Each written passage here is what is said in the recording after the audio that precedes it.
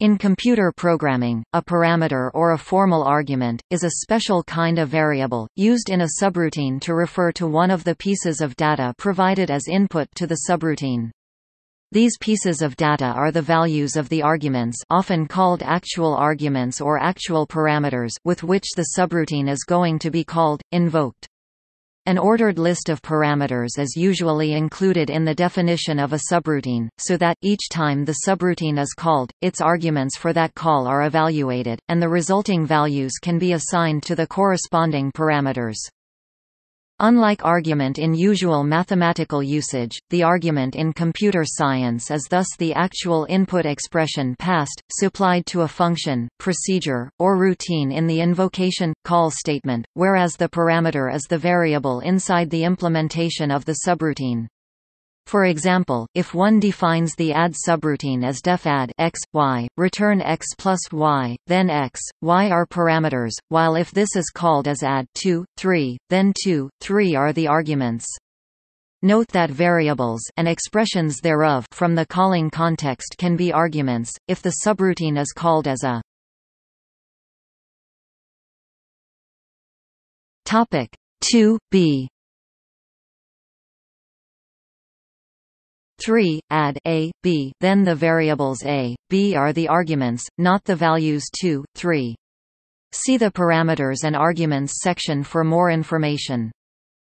In the most common case, call by value, a parameter acts within the subroutine as a new local variable initialized to the value of the argument, a local isolated copy of the argument if the argument is a variable, but in other cases, e.g. call by reference, the argument variable supplied by the caller can be affected by actions within the called subroutine, as discussed in evaluation strategy.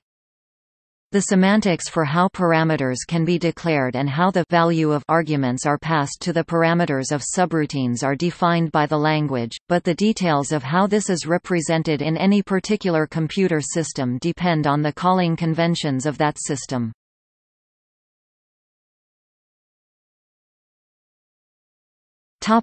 Example. The following program in the C programming language defines a function that is named sales_tax and has one parameter named price. The type of price is double, i.e. a double precision floating point number. The function's return type is also a double. After the function has been defined, it can be invoked as follows. In this example, the function has been invoked with the argument 10.00. When this happens, 10.00 will be assigned to price, and the function begins calculating its result.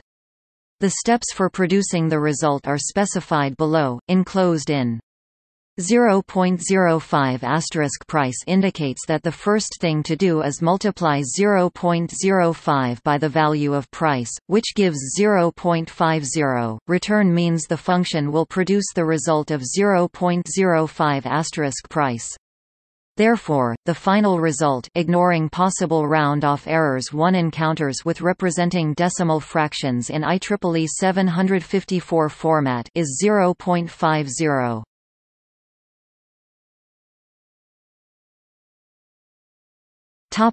Parameters and arguments. The terms parameter and argument may have different meanings in different programming languages. Sometimes they are used interchangeably, and the context is used to distinguish the meaning. The term parameter, sometimes called formal parameter, is often used to refer to the variable as found in the function definition, while argument, sometimes called actual parameter, refers to the actual input supplied at function call. For example, if one defines a function as def f x, then x is the parameter, and if it is called by a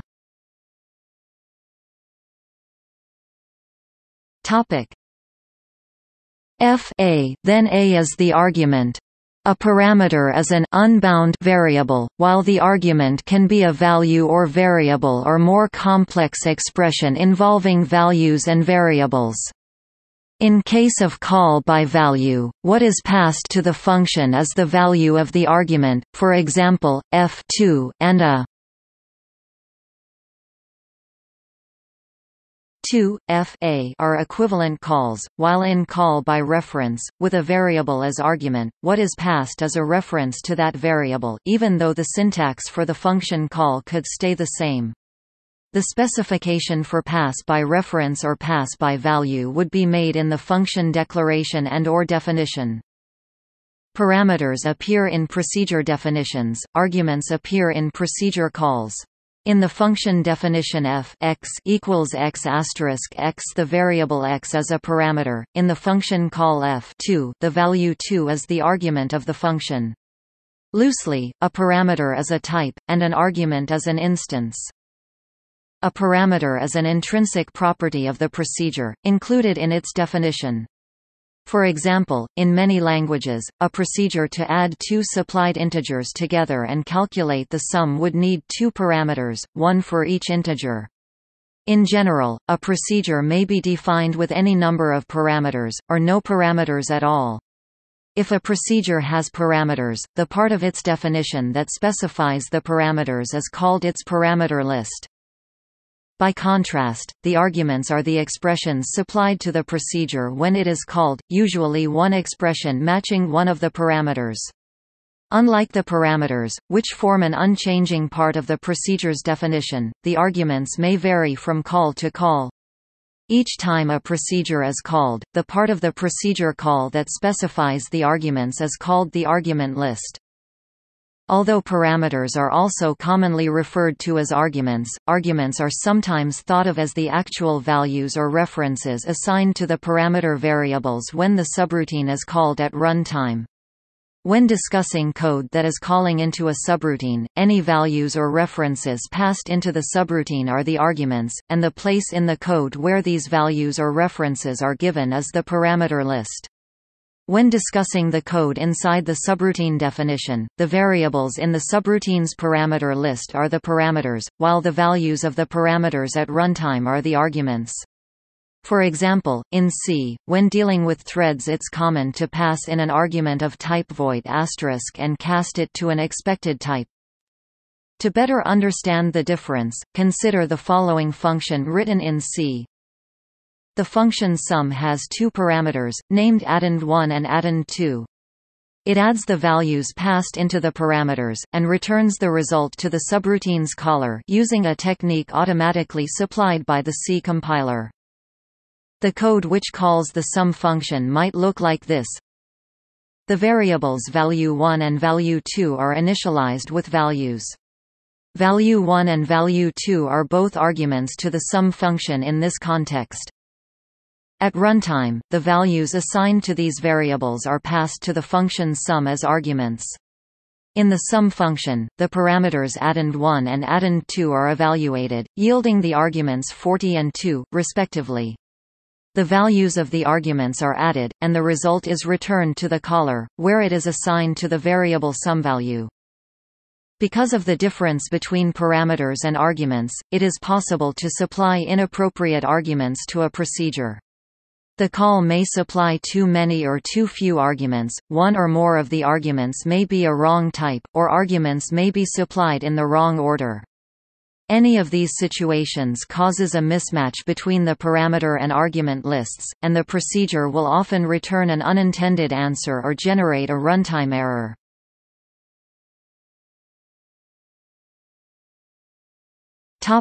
Alternative convention in Eiffel. Within the Eiffel software development method and language, the terms argument and parameter have distinct uses established by convention. The term argument is used exclusively in reference to a routine's inputs, and the term parameter is used exclusively in type parameterization for generic classes. Consider the following routine definition. The routine sum takes two arguments addend1 and addend2, which are called the routine's formal arguments. A call to sum specifies actual arguments, as shown below with value 1 and value 2. Parameters are also thought of as either formal or actual. Formal generic parameters are used in the definition of generic classes. In the example below, the class #_table is declared as a generic class which has two formal generic parameters, G representing data of interest and K representing the hash key for the data. When a class becomes a client to #_table, the formal generic parameters are substituted with actual generic parameters in a generic derivation. In the following attribute declaration, my_dictionary is to be used as a character string-based dictionary. As such, both data and key formal generic parameters are substituted with actual generic parameters of type string.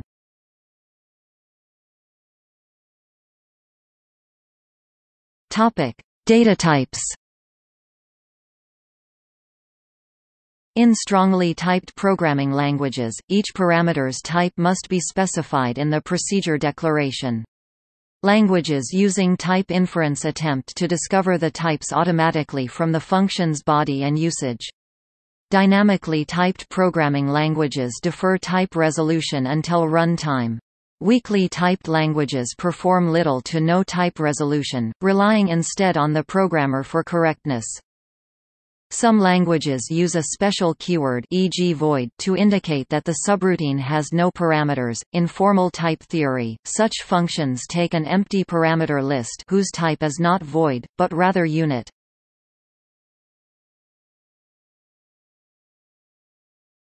Topic: Argument passing. The exact mechanism for assigning arguments to parameters, called argument passing, depends upon the evaluation strategy used for that parameter, typically call by value, which may be specified using keywords.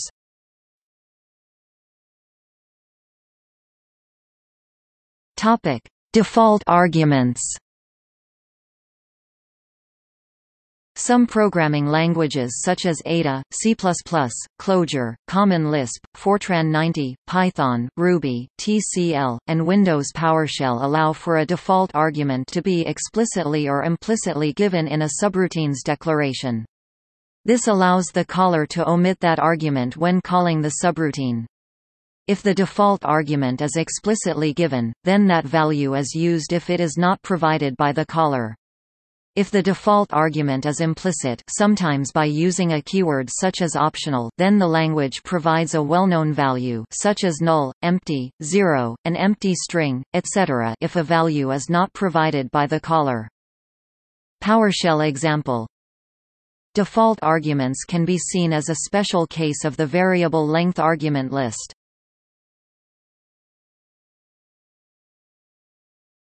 Topic: Variable length parameter lists. Some languages allow subroutines to be defined to accept a variable number of arguments. For such languages, the subroutines must iterate through the list of arguments. PowerShell example. Topic: Named parameters. Some programming languages, such as Ada and Windows PowerShell, allow subroutines to have named parameters. This allows the calling code to be more self-documenting. It also provides more flexibility to the caller, often allowing the order of the arguments to be changed, or for arguments to be omitted as needed. PowerShell example. Topic: Multiple parameters in functional languages. In lambda calculus, each function has exactly one parameter.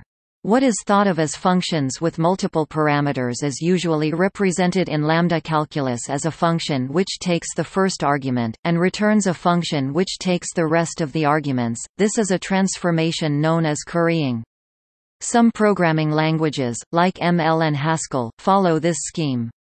In these languages, every function has exactly one parameter, and what may look like the definition of a function of multiple parameters, is actually syntactic sugar for the definition of a function that returns a function, etc. Function application is left associative in these languages as well as in lambda calculus, so what looks like an application of a function to multiple arguments is correctly evaluated as the function applied to the first argument, then the resulting function applied to the second argument, etc.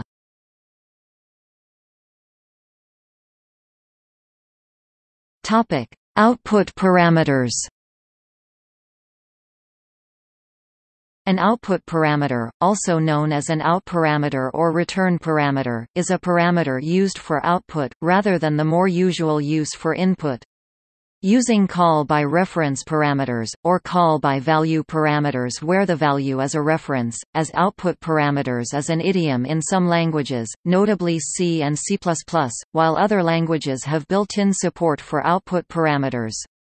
Languages with built-in support for output parameters include Ada, see Ada subprograms, Fortran since Fortran 90, see Fortran. Intent.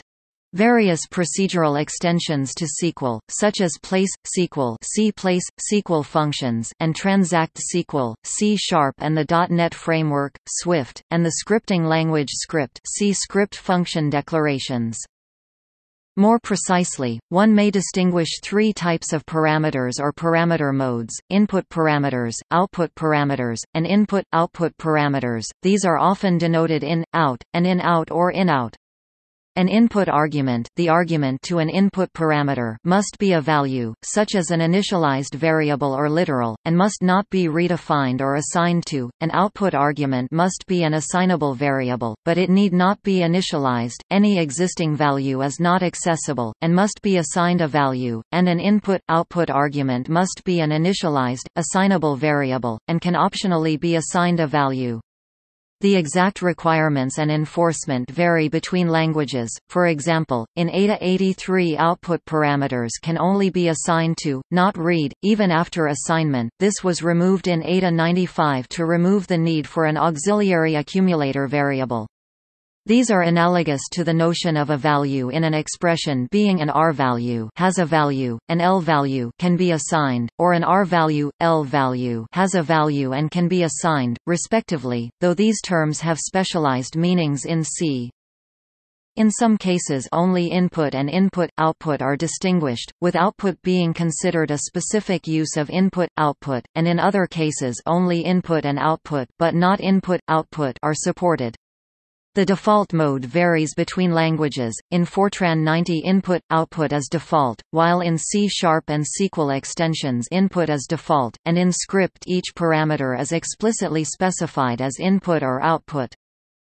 Syntactically, parameter mode is generally indicated with a keyword in the function declaration, such as void f out int x in C#.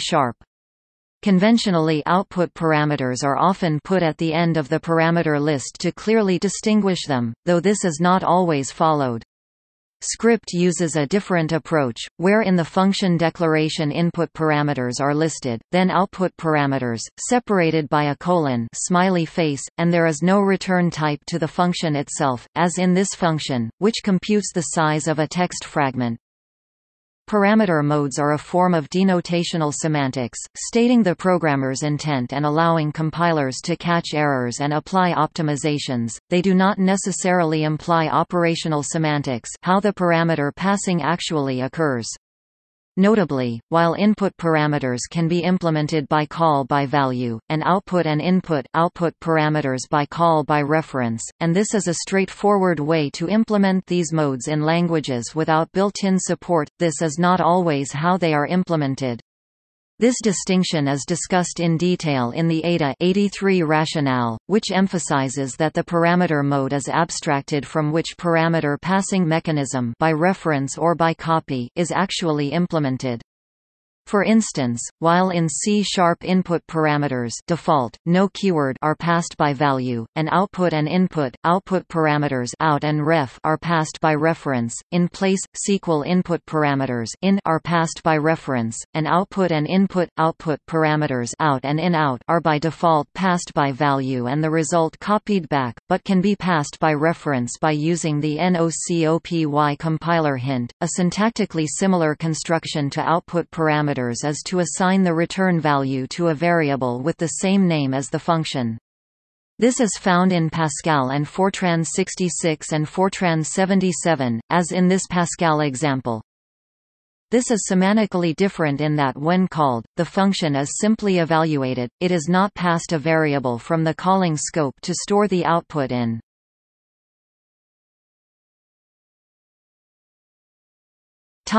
Use. The primary use of output parameters is to return multiple values from a function, while the use of input-output parameters is to modify state using parameter passing rather than by shared environment, as in global variables. An important use of returning multiple values is to solve the semipredicate problem of returning both a value and an error status. See semipredicate problem, multivalued return. For example, to return two variables from a function in C, one may write where x is an input parameter and width and height are output parameters, passed by reference. A common use case in C and related languages is for exception handling, where a function places the return value in an output variable, and returns a Boolean corresponding to whether the function succeeded or not. An archetypal example is the tryparse method in .NET, especially C#, which parses a string into an integer, returning true on success and false on failure. This has the following signature and may be used as follows. Similar considerations apply to returning a value of one of several possible types, where the return value can specify the type and then value is stored in one of several output variables. Another use is as a micro-optimization, to avoid assigning a local variable in a function and then needing to copy it when returning. This can be done when output parameters are implemented by call by reference. For example, in C++, instead of the more usual, one might instead write so the function f does not need to assign space for the object or copy it on returning.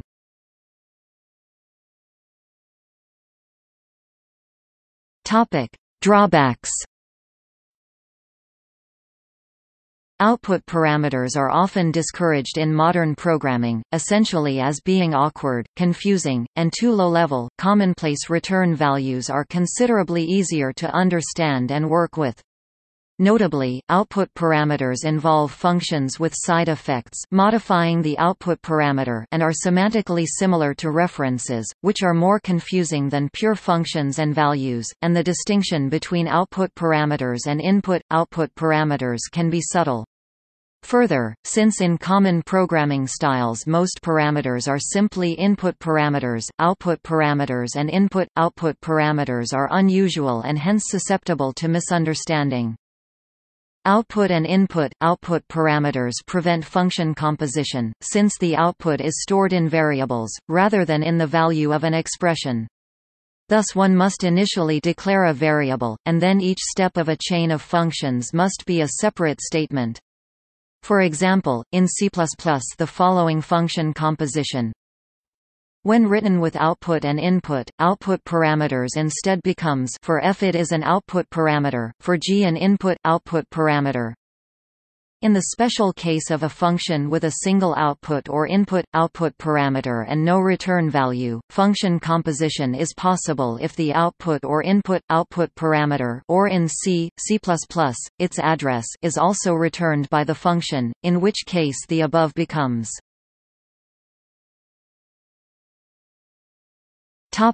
Alternatives. There are various alternatives to the use cases of output parameters.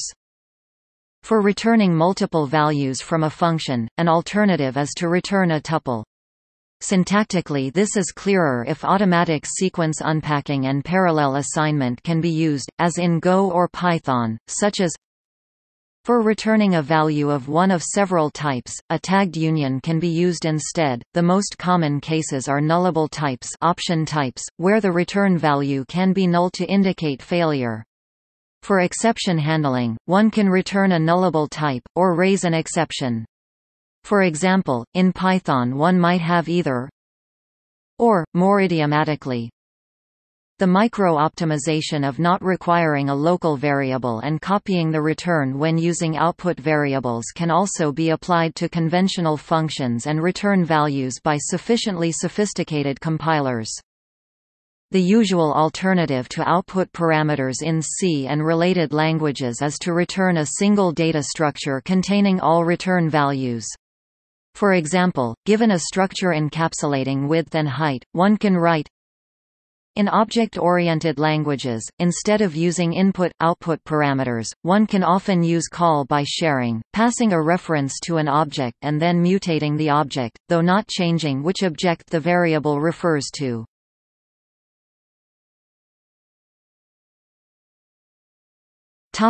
See also: